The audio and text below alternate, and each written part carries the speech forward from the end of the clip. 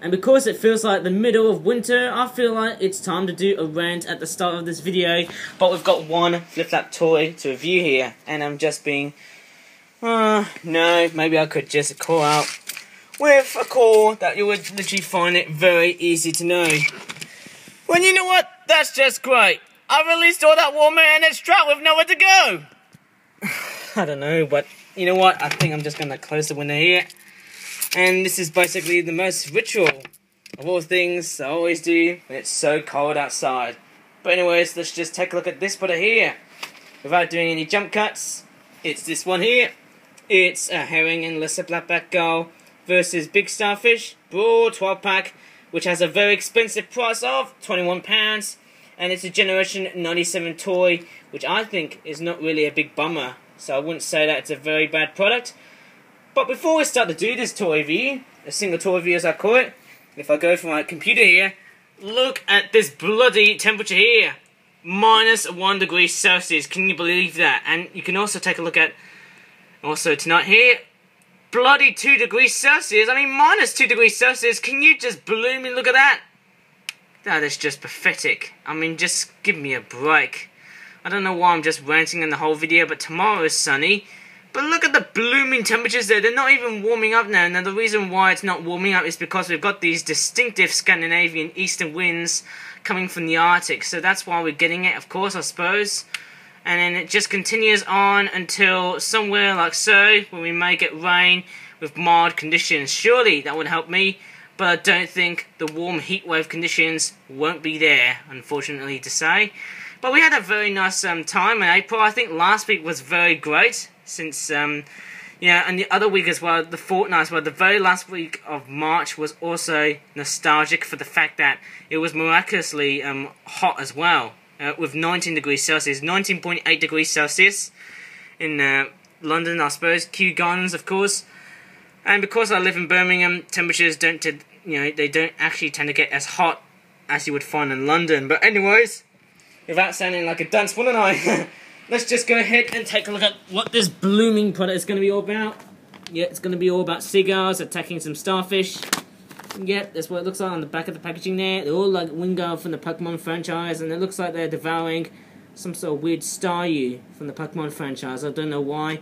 100% compatible with water, no fish this time, no actual fish as I'm saying in this video, just starfish and 9 seagulls, of course, herring gulls and lesser blackback gulls, and it's from the United of Kingdom. I don't know why I'm being a bit idiotic though. Sorry about the dehumidifier, you can actually see it or hear it from the background there, and I'm not sure if I'm unpacking it, but I'm just clearly not going to deteriorate the packaging, because this is very precious indeed. And here are all the contents being dumped out, and I'll show you everything and anything with this product. So here's one of the starfish here. Yeah, so it looks pretty amazing. It does have a little red knob, which kind of sort of reminds me of Staryu from the Pokemon franchise. If you look at it, it's got a colorization of brown. Nothing too bad or shabby about it. Same with this one here. That's another one of these. And, yeah, there's also another one of those. I'm just grunting here because I just feel like it's very difficult to get this one here from a very further side. And then we'll take a look at the mundane of all animals. There's this one here. It's one of the seagulls here. And it's a herring gull, of course. In fact, we've got 2 herring gulls here. In fact, there's another one of these there. And this one here is a lesser blackback gull, because you can tell of its slight grey back. And yellow feet as well. I'm not sure if you can see that, but I'm pretty sure the feet are yellow here. Okay, so it's a very nice contrast, and also the slight grey back design, which looks pretty nice on the wings here. And there's also this very interesting hybrid of a herring gull and also a lesser blackback gull. Now, I'm not sure if this is realistic, but it looks so cool. In fact, FlipUp is actually designing loads and loads of these larger type seagulls. And yes, I've got my long clothes on for the fact that I'm living in the UK and it's so blooming cold. I mean, it's not as, I'm pretty sure it's not as nippy as what we had from last year, being the beast from the east. But I can tell you guys, we're starting to see some wintertime temperatures, which is really the only gripe that I've got with me, eh? But maybe some people are a fan of this temperature here. Nevertheless, this is one of the lesser blackback gulls. Never mindable, aren't they? And they're just pretty nice. And because they're supposed to be designed as, you know, a bit like Wingull from the Pokemon franchise, they have these eyes which look like this.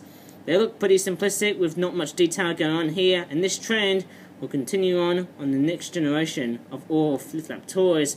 Maybe until the next summer heatwave, if I'm pretty certain, I suppose. And I'm just sort of thinking, wow, these toys must have been totally nicely designed. And also, in the way I've been handling these birds, this is actually a very different sort of quality in the way I'm actually playing with these birds. So it sort of just makes me think, wow, how are these, you know, these birds have been made. This is actually a very different sort of paper here. If you remember the other videos I've been making, the birds are actually making different sounds because of the way, you know, the paper which has been made. But anyways, there's another one of these. Another lesser blackback gull, which is just came straight towards camera. Don't know if it looks good or bad, but nevertheless, that's how it goes. Typical seagull flight cycle like that. I'm saying flight cycle as in the way the wings tend to do that in motion, I suppose. But anyways, that's just a whole bunch of craziness of seagulls attacking a starfish. How about that, eh? Nothing much to say, but these guys are all ink-free for the fact there's no pen detailing on here. Or maybe there is. Maybe you guys can tell me, because I just can't tell. Maybe if I look at the starfish here, I just can't tell. One of them is literally painted with felt tip detailing on here. I'm not sure which one of these is the one which has got felt tip detailing on it. But nevertheless, that's possibly about it. And speaking of possibilities, the possibilities are, of course, as you may say it, they're very endless.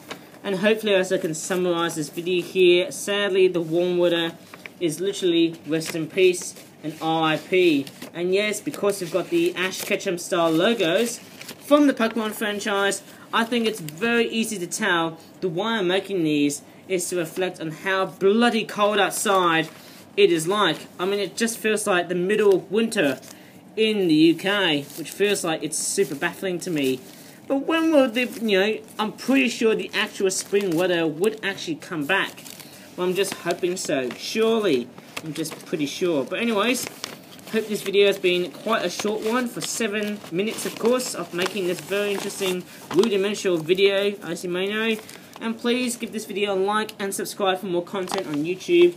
And as, you know, time flies by, the weather goes warm, as always, as per usual.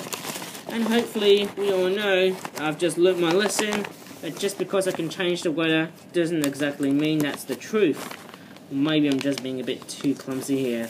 Anyways, thanks for watching this video, and that's probably about it. Nothing much to say.